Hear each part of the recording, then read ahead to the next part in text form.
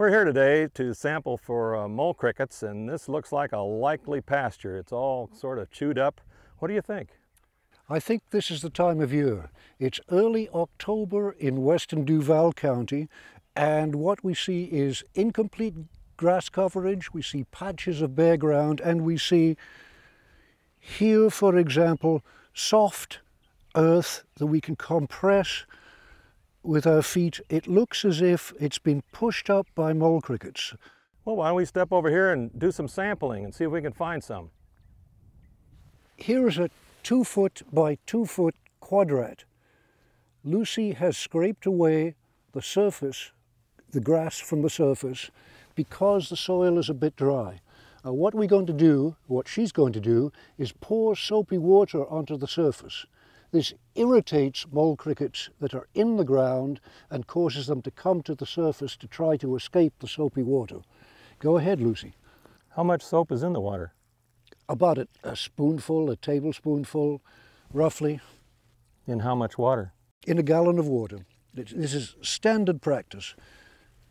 It works very well when the soil is wet. When the soil is a bit drier, as it is now, then scraping away the surface grass helps the soapy water penetrate deeper into the ground.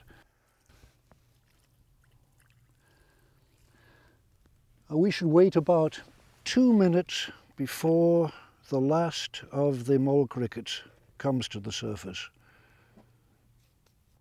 How many would you collect to know you have a problem? If we take, let's say, a dozen samples in the field, and the average number of mole crickets for one of these squares is 4 or more mole crickets, then we think we have a problem and should do something about it.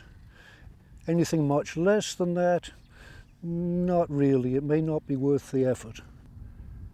What can the landowner do when they have a mole cricket problem?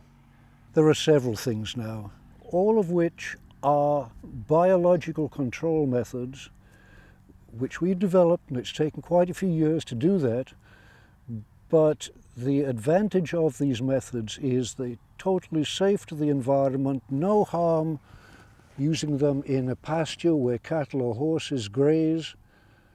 What are some examples? Well, one of the examples is the application of a beneficial nematode which can be applied subsurface by a special machine pulled behind a tractor. The nematodes attack only pest mole crickets, nothing else, totally safe to the environment.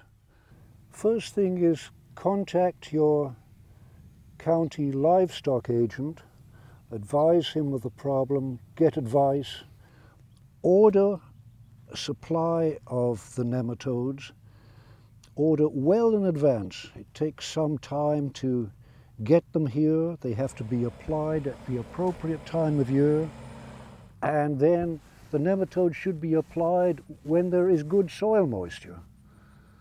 But the nematode, meanwhile, has to be stored at refrigerator temperatures, not freezer, but refrigerator, kept cool, because it's a living organism. So your county extension livestock agent can help you with all of those different decisions and things they have to do to use the nematode. Exactly, exactly.